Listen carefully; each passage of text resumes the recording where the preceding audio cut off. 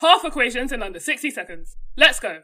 Half equations are used to demonstrate the movement of electrons. We can use half equations to represent the reactions taking place at each electrode during electrolysis. For example, during the electrolysis of molten sodium chloride, the compound splits into Na+ and Cl- ions. The Na+ ions are attracted to the cathode, where they gain one electron and return to neutral sodium atoms. We can write the half equation for this reaction like this, where we see that a sodium ion gains one electron and becomes a neutral sodium atom.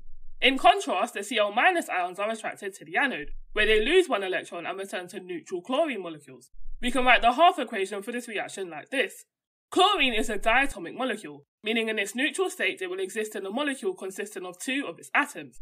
Because our molecule must consist of two chlorine atoms, we must have had two chlorine ions at the start of the reaction, and each would have lost one electron each.